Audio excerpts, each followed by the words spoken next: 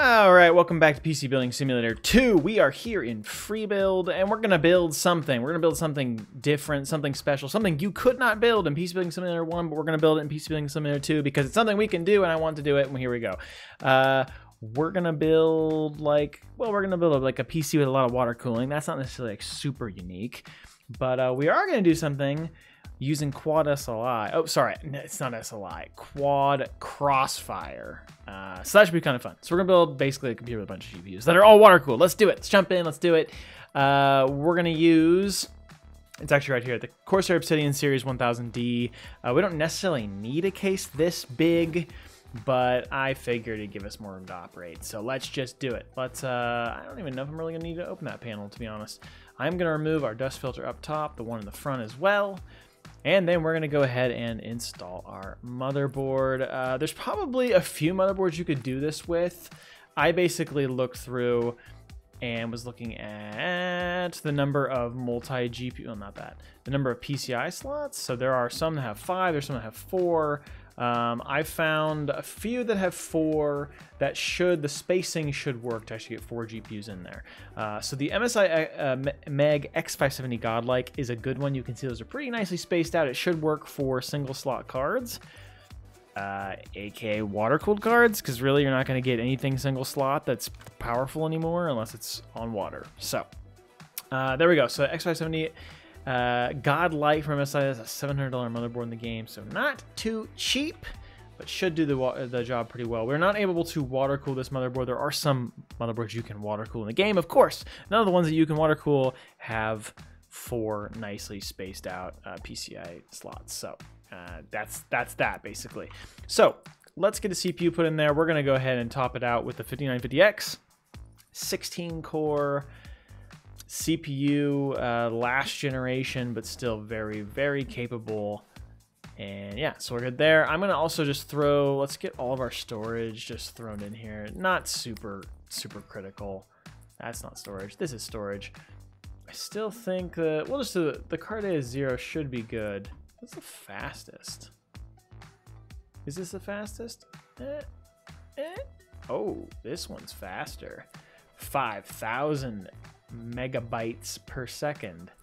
Okay, let's do that. Sure, why not? Let's just. It's not the most expensive. It's also not the largest, so we'll just put over that. Super fast though. Cool. What was the speed of the other one? 3,200 megabytes. That's actually pretty different. Okay, so there's that. We got our 3 M.2 slots populated. Good. We're gonna need to get some GPUs in there. We're gonna need to get some RAM in there. We're gonna need to get some water cooling going. Let's actually start with RAM. So we've got memory, obviously, you know, in the game as it is. I'm surprised that this is still showing because I've already put this in a computer. Let's pretend that's not there. I guess free build is weird, but basically, it's throwing me off so much.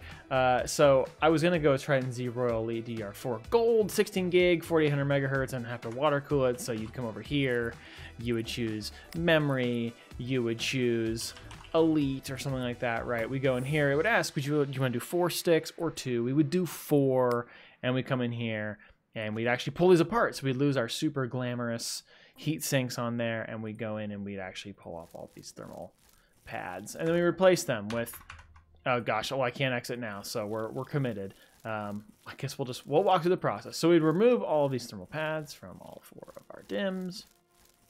Boom, boom, boom, and we back out. We put on thermal grizzly thermal pads. So we throw these on here.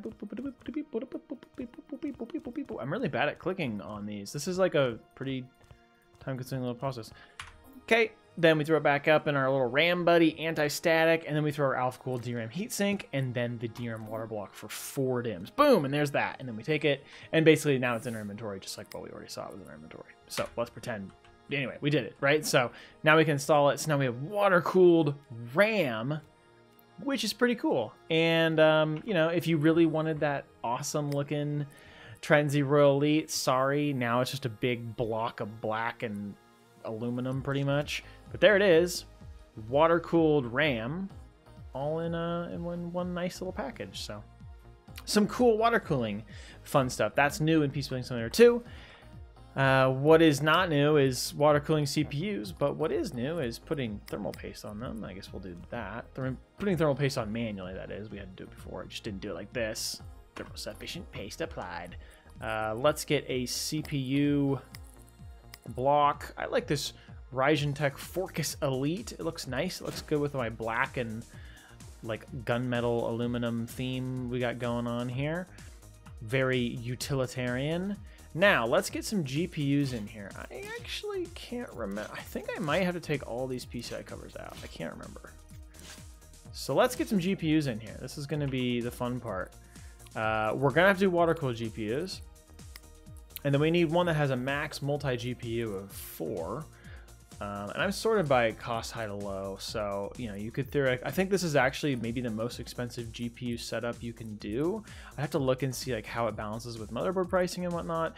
But the RX 6900 XT water cooled, which is what is how much was it?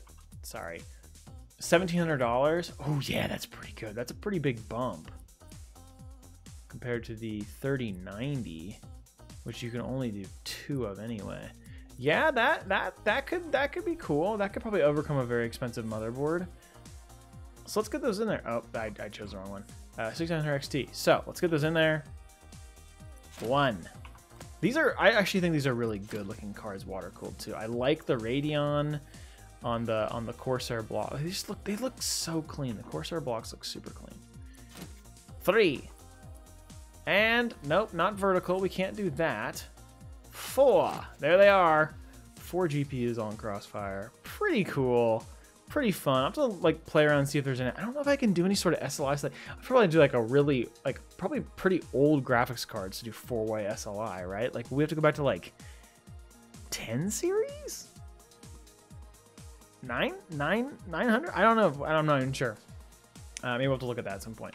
Let's keep going on our water cooling here. Let's get our reservoir in. I like the Icebecker D5 250 mil because it's big. It's big in a real big case that's looking pretty empty right now. It's just, who knew a 4 GPU build could look so dinky? But the Obsidian Series 1000D is, it's a little dumb.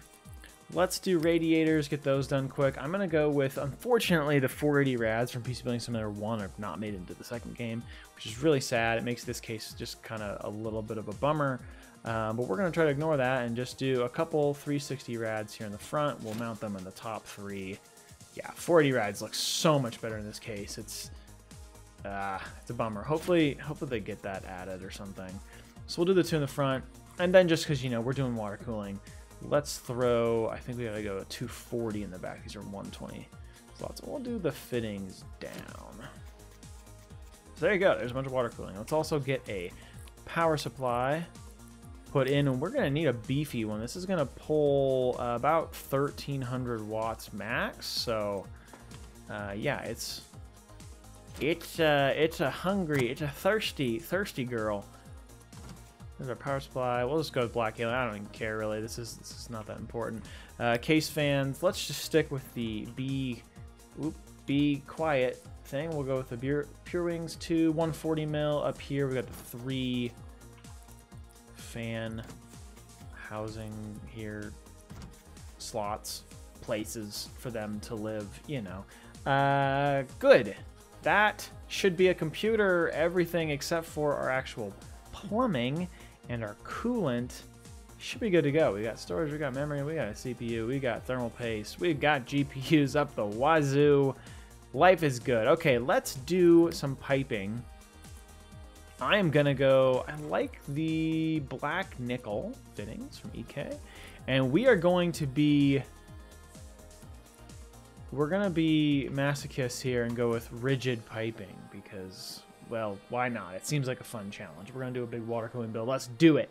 Let's do it right. So, in, out. All right, let's go. We'll go CPU up into our RAM. I'm going to try to like snap a couple angles here and make this look angular at least. I haven't done a build with like spending a little bit more time on the actual bends here. So let's spend some time together and make these look sharper-ish. We'll go out our RAM in to our pump res combo. And let's see, we're gonna snap that back. Yeah, I'm gonna snap that. That's probably gonna make it mad. Yep. Oh, what is this song? I'm not familiar. Okay. Okay. Snap that there. Ooh, that's nice. Kind of wraps around that. Get that snapped out. Okay. Good. Out. Pump res up into radiator number 1 in the front. Yeah. That way won't work. Maybe we'll go like this. Get a couple bends here that we don't need. Okay. So that's looking pretty good. Let's actually swing this all the way back. And it's a very large case to try to maneuver around, I'll say. Creates some interesting challenges for getting the right perspective on these.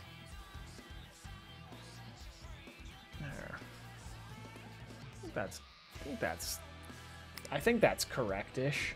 This should be easy. Out reservoir into next reservoir. Boom. Simple, clean, like it. Out reservoir and into our GPUs. We're gonna enter down here. Ooh, this is gonna be a long run.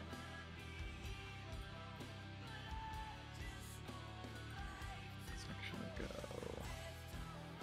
that. And then there. Something, are we good there? It's doing something weird, right? Yeah, I don't need you to do whatever that is. Add an extra bends. Yeah, there it is. Okay, nice, good, sharp, good. And clean that up. It's not perfect, but it's good. It's fine. It's good. Okay, in bottom GPU, we'll go like this. Boom. We're just gonna diagonal these along.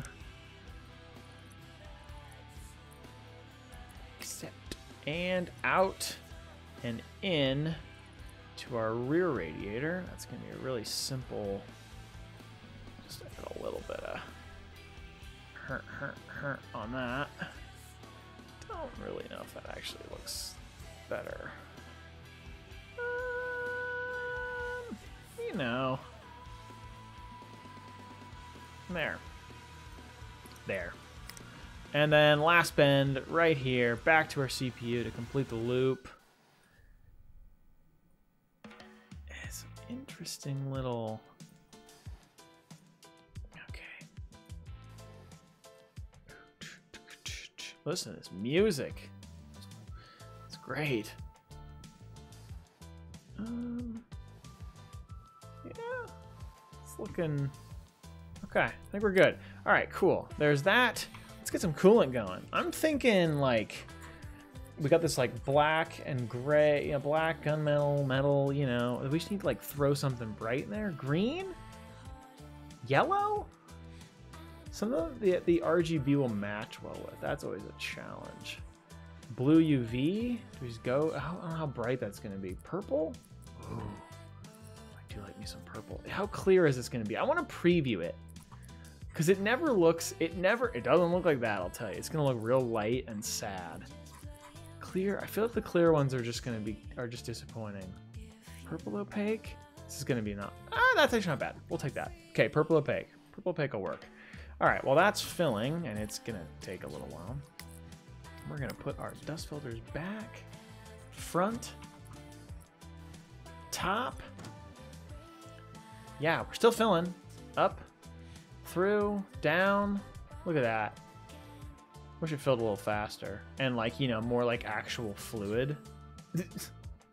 I'm actually kind of surprised they didn't try to change this animation up a little bit because it's not super. I mean, I guess it's nice to be able to see it gradually fill. You can really see what's happening, but it's really time consuming and semi dorky.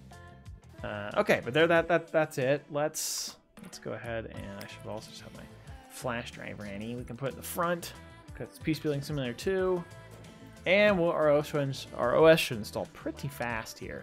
Kablam! Look at that. We can get some other stuff installed. Look how fast that is. Amazing. Lighting, OCT, wallpapers, Cinebench, sure, any of it. Power mod, I mean, whatever. Nice. Cool. Let's just take a quick look here. OCT. How are our temps? Our GPUs are idling at 20C. All 4 of them. 0, 1, 2, and 3. 20C. We're doing 380 watts at idle. 400 watts at idle. That's a pretty aggressive idle draw. Jeez. Let's see what our actual benchmark is going to peg our power consumption at. Temps are not an issue. Jeez, I'm actually sort of surprised that the radiator's keeping up so well. We're well on our way over 1,000 watts. Like I said, I think we'll hit just around 1,300 watts. So 1216 is our peak. 1285, 1375. Oh, that's almost 1,400. We have a 1,600 watt power supply in here. We're good. That should be it. 1376 or so. So, it's 1,400. That's pretty good. That is pretty. 1430. I don't think that's gonna keep spiking up over that. That should. At some. I think that's probably it. Right. Right. I think so. Okay. Wow. Pretty good. Yeah. Pretty good power draw here. I guess just to. Let's go select all, and then we're just gonna go real simple on this. Static. And that's that. Look at me. Look at that. I think that looks pretty clean. So there we go. We got 4 GPUs. 4 GPUs. What was the actual price on this? $14,974. So could definitely make this more expensive. Different case. Ideally different CPU. Ideally DDR5. Who knows? Maybe. Pretty cool though.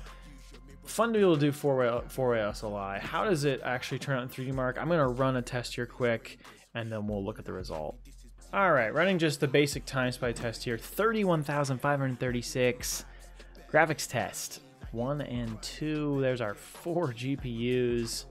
Not too bad. So for graphics scores, we got 42,238. That is huge. So remember, this build over here we built in one of my other videos. It was a 13900 KF for the CPU and an RTX 4090. And what was our overall was 29,687. So this outperforms it. It is almost twice the price. So I suppose I guess I should have checked and actually seen. I'm curious what the GPU score is here. I wish you could see historic results. That would be super cool.